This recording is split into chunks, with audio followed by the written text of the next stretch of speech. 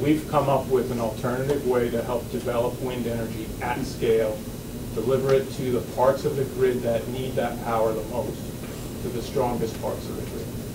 And when the wind is blowing, we can deliver that power. When the wind is not blowing, we can still deliver conventional power to supplement the lull in the wind power output so we can deliver firm power to the grid. Takes away one of the principal objections of intermittent renewable energy. Virginia is probably, of the mid-Atlantic states, the best position to really have a strong role in this new industry. Terrific port resources and skilled labor, shipbuilding and other type of heavy metal construction and fabrication.